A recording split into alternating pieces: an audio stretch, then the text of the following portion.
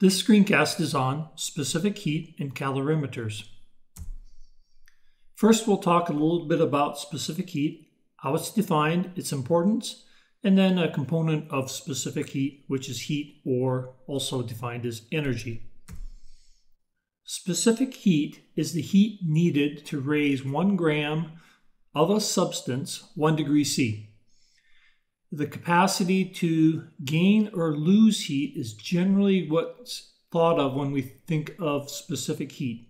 It's also called heat capacity or specific heat capacity. It can be expressed as joules per gram degree C, as everything down here is, or joules per gram Kelvin. Water has a specific heat of 4.184 joules per gram degree C. Copper is quite a bit less. You see wood is in between, and then soil is quite a bit less than water as well. Why is it important?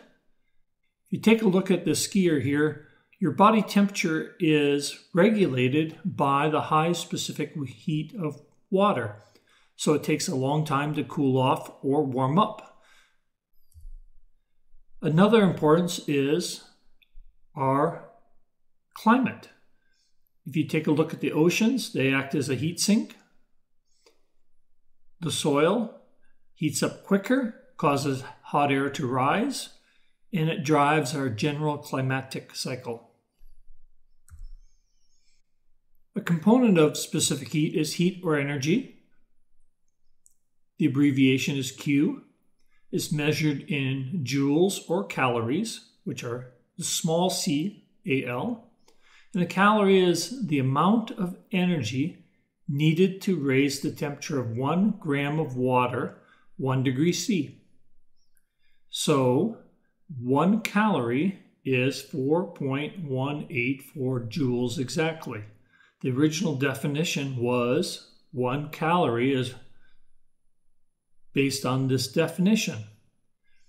Generally, when you're thinking about joules and calories, 1 burning match releases about 250 calories or 1 kilojoule of heat. Also note that the calorie with the big C, which would be rare to use in this class, represents 1,000 small c's or 1 kcal, and that is equal to 4.184 kilojoules. Let's talk about calorimeters now. And we're going to do a determination of the specific heat of copper using a calorimeter. And we'll measure the initial temperatures, the final temperatures, do some calculations, and then check our work using Wolfram Alpha. A calorimeter is actually a pretty easy instrument to understand. All it is an insulated cup. Here's an old coffee cup, a thermometer, and has water inside here. And the way we measure our water is very convenient just to weigh it. 1 gram of water is 1 milliliter or cubic centimeter of water. And we're going to determine this copper bar here, and we're going to determine a specific heat. First, we'll measure the initial temperatures.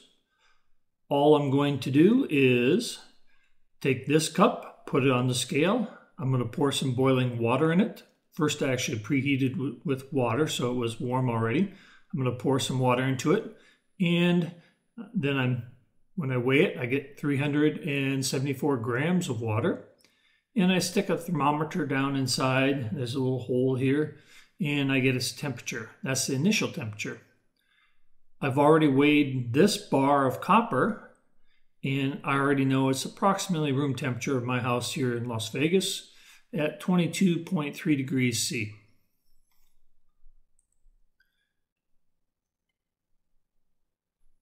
Next, we're going to measure the final temperature. What we did is we put the copper in the cup, and the copper was heated up by the water, and the water was cooled down by the copper. So they reach an equivalent temperature, and that happens at 88.5 degrees C. And the heat lost was actually lost by the water, and the heat gained was gained by the copper. So we always refer to heat lost as negative and heat gain as positive.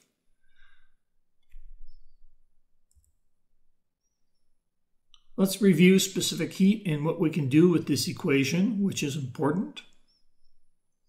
Here's specific heat. It's heat, which is Q, divided by mass, which is in grams, and the change. This little delta symbol here is change in temperature.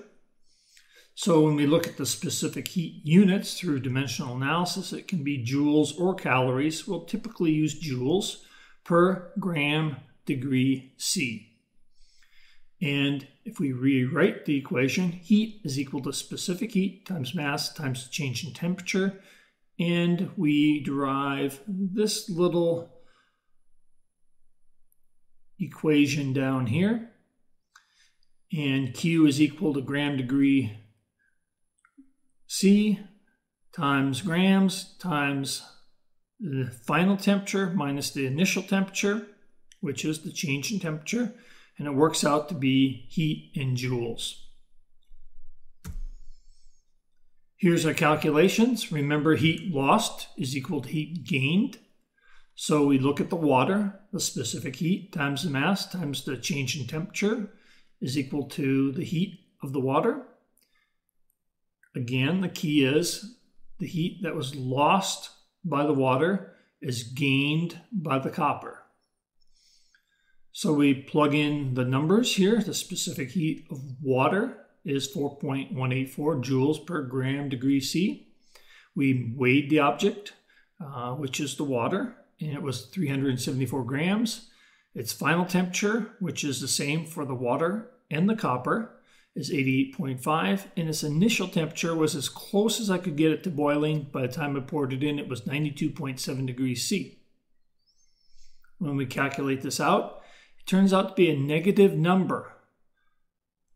That means it's a heat loss, which is 6,259 joules. And we simply set this equal to the heat gained by the copper. So we change the sign. That's the critical step here. We change the sign to positive. And we rewrite the equation again for copper. And we're looking for specific heat. That is what we do not know. We know that the copper bar weighed 259 grams. The final temperature was 88.5, and the initial temperature was much lower. It was right around room temperature of 22.3 degrees C. And when we work it through, we get the specific heat of copper is approximately equal to 3.83 joules per gram degree C, and it's a heat gain. If we go over to Wolfram, we do a quick check, and we get the Wolfram saying that copper is 3.844 joules per gram degree C.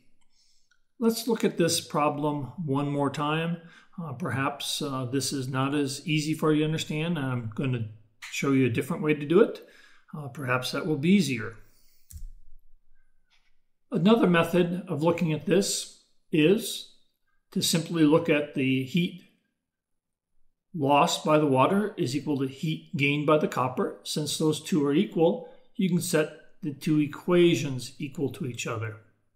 So the specific heat times the mass times the change in temperature for the water is equal to that for the copper. You put the numbers in. The signs here work themselves out as long as you remember that one is a heat loss, one is a heat gain. So you have the negative number right here, or the minus sign. You work out the numbers in these equations here, and you get these numbers down here, and you get the specific heat of the copper is, again, 3.83 joules per gram degree C, which is a heat gain. I hope this has been helpful. Thank you for watching this screencast.